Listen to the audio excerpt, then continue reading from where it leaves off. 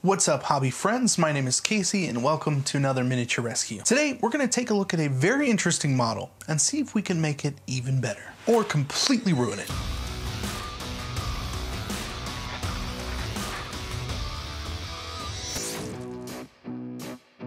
When Age of Sigmar first came out, the starter set included a very interesting and unique monster called the Khorgorath. This model really stood out to me, partially because it was a huge monster, but also because it's had kind of a strange history on eBay. I remember when this model was in its first year and you could pick one up for pretty much under 10 bucks. I made sure to get at least two back then, just in case I needed more monster power in my starter khorne army. A couple of years ago, I actually made a video about a Khorgorath.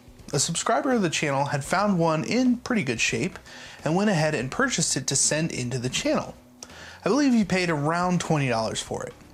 I went ahead and fixed it up as best I could and included a pretty sweet conversion in order to make the model really stand out. Today, the prices seem to fluctuate quite a bit. Most models are painted, and it's become harder and harder to find these guys at a halfway decent price. You can usually find them for about 20 bucks, but shipping will be pretty high. And it seems the average is about $35 to $40 total. For a long time, I didn't realize that this model was still in print.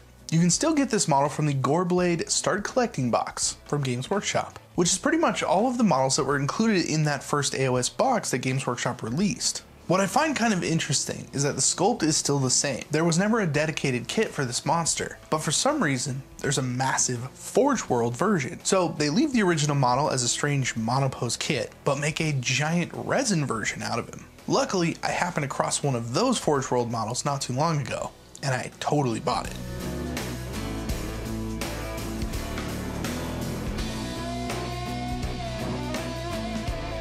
It's in pretty good shape, but there are some broken bits and construction issues that will have to be dealt with. Now I know what you're thinking. He's gonna paint that monstrosity of a model? Well, yes and no. I will be painting that big guy, but not today. So make sure you subscribe and you don't miss that. Today, I want to take the stock monopose version of the original Khorgorath and give it a bit of a facelift. If someone were inclined to own the Forge World model, and say 4 or 5 of the older ones, that person may want them to look a little different from each other. After all, 5 monsters, even painted a little differently, should at least look different on the table. Here's some of my current Khorgorath models. I've only ever played these in one actual game, and they died to deadly terrain within the first 20 minutes. It was a sad day, and they've pretty much been shelved ever since. But now that I have the Forge World model, I wanted to create a khorne army with these guys at the center. So the first thing we need to tackle is how to make them look different from one another. This is the model I converted a couple of years ago. Not too bad. He's got some seriously nice hair going on. He kind of evokes some old kung fu movies for me, and he looks pretty good. Still, it's really hard to get away from that direction of the arms. Let's take a look at the hashtag Khorgorath on Instagram and see what other painters and modelers have been doing with this guy more recently. Doing that might give us a good idea as to where we should take a project like this. What are the kinds of things that generally get replaced? Here's one of the first ones that pops out to me, mostly because there are 3 of these models, and pretty much the conversion is straightforward. It's a couple of head swaps, which I find pretty refreshing and I think is probably the most, straightforward and doable thing, but I want to see if there's anything more. So this is a really sweet conversion. This is basically a Khorgorath, which shares a very large similarity with the Hellbrutes for 40k, and it's just being converted into that. And I think that's really cool. It actually makes the Hellbrute a really cool model, and something that I might consider in the future if I ever needed these for 40k. I think I'd rather do this than use the original models. So far, what I'm noticing is that there's a lot of just straightforward head swaps, and like I said before, I think it's because this model really needs a head swap more than anything else. The head on it just doesn't really make any sense, so it does make sense to come in with a new one and make it look pretty cool. What I'm really hoping to find though is something a little bit greater, and maybe I won't, I don't know, but let's keep looking and see if we can find something that stands out. This is probably the coolest conversion that I've seen from this model. I mean, it's weird because it actually keeps a lot of the same pieces. The head is not different. They're just additions that make this a really cool model to look at. That being said, I don't think this is exactly what I'm looking to do, but this is cool. Like, really cool. Yeah. This is pretty nice. I like this quite a bit. There's a little bit of difference to make it kind of that Nurgle Demon Prince, but it still fits within the kind of Age of Sigmar aesthetic, even with the little 40k bit on the back. But I like this. It's nice. So the conclusion that I've come to is that for the most part the community does a lot of head swaps, which I think is great for this particular model, and it does elevate it quite a bit. That being said, I want to take some of the weirder stuff from, you know, some of the more interesting maybe kits that I have personally and try and do something a little bit different with it. And I don't know how that's going to turn out yet, but I think I have a feeling it'll be all right. Let's see. Now that we have a good idea of what's possible, let's sort through some bits and see what we can come up with. I took out a few of the larger bits containers that I had laying around, and I picked out a few of the boxes of models that I knew had bits left in them. From there, I grabbed anything that looked like it could fit with the size of the Khorgorath and set those aside. Not so surprising, I guess, is that I pulled out a ton of the new Mega Gargant bits that were left in the box after assembling one of those Gargants. I bought these particular bits off of eBay a while ago because I knew that one day there would be a perfect application for them. I think today is probably that day. Maybe.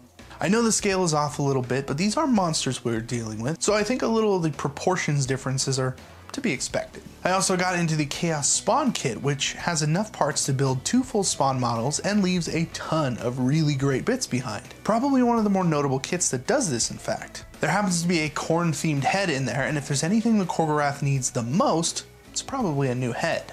Once all the bits are on the table, it's time to start having some fun. One of my favorite things about this hobby is that you can really go nuts on conversions. Dry fitting parts together, imagining what kinds of things you can create with these new parts. Trying to figure out how everything is going to go together and not exactly knowing if it's going to work. Here's where the idea of taking a conversion too far can come into play. If you start to mix and match kits and add custom sculpting with green stuff and get away from the natural proportions of the model, it can start to look a little off. It might not be noticeable at first, but when it comes time to paint, several other issues can come up. Continuing to build the model, I ended up with a pretty crazy idea. Something that would be halfway between a Khorgorath and what is possibly a Chaos Spawn model. One of my favorite parts of this was attaching the little humanoid arm onto the right side of the body. This really accentuated the Gargant arm and reminded me of that ridiculous character in Scary Movie with a strong hand. Beep boop on the nose. Anyways, I snipped away part of the Khorgorath to best fit the pieces I had picked out. As long as they generally make contact and can be super glued on, we can come back in with some green stuff and begin to sculpt some extra details and bring the parts all together. For the most part, I want to fill in any large gaps, but in other areas, I really wanted to extend parts of the model to make it look like the pieces were supposed to be together. Specifically around the new creepy mouth head, there's a bunch of hair from the Gargant bits.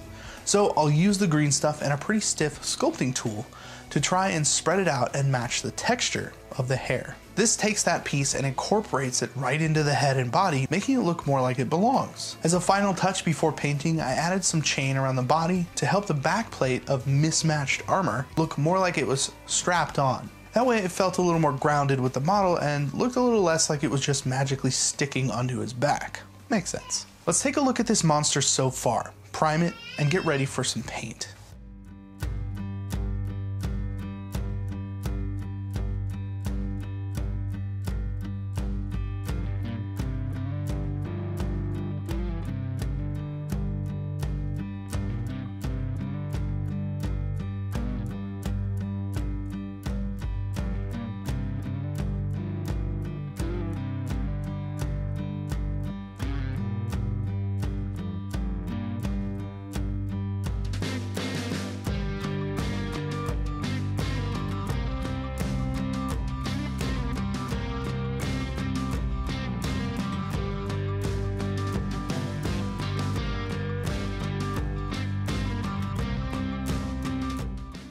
So the time has come to put color down on this model. Here's where I pretty much got really discouraged and decided that this just wasn't going to work, or at least the way I thought it was. I painted and repainted this model probably 5 times. I even turned off the camera and decided to just relax and try and do this, but I couldn't make it work. The model is trying to be too many things. There are several conclusions that I've come to that really push this project into more of a learning from your mistakes kind of week than anything else. So I thought I'd pivot that and then kind of share my results. First, simple is better. Keeping your conversion on the simple side will better sell your model as something that could actually exist. I went a little overboard with parts and pieces and ended up with a convoluted mess that was not built with painting in mind, specifically. Try to maintain scale, at least a little bit. Keeping things as close to the same scale as possible will keep your conversion from going too far into the arena of not being a plausible model from the factory. If your model is converted and still looks like it came from the factory, you're probably doing alright. Don't be afraid to shelve it. If you aren't happy with your model, just put it back on the shelf and revisit it later. It's not going anywhere, and you might come across the perfect bit or paint color to give it that life you wanted from the beginning. In my case, I really wanted to change a few things, but I just ran out of time. Sometimes that's just how it goes. So I have this project for later and a bunch of other ones.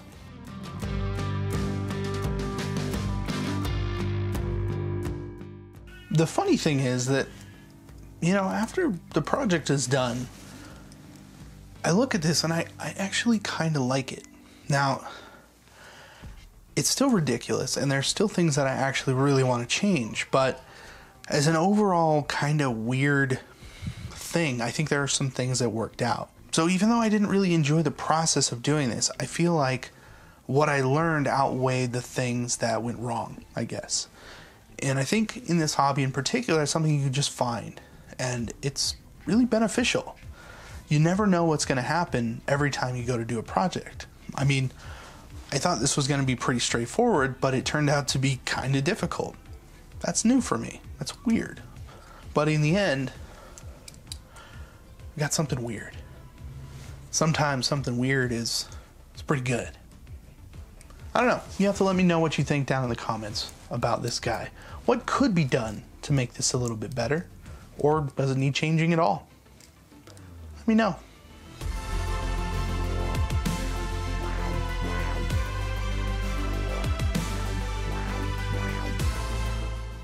Making mistakes is part of the process. Embrace it. The point is, you will end up making mistakes in this hobby, but how you handle them will determine where you go next.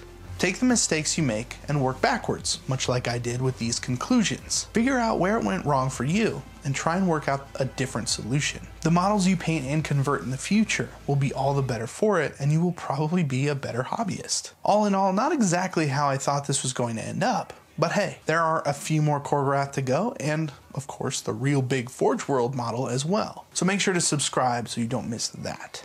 Thank you for joining me on another miniature rescue. If you like something about this video, please feel free to like, share, and subscribe, as it really helps out the channel. Once again, I'm Casey, and I will see you in the next video.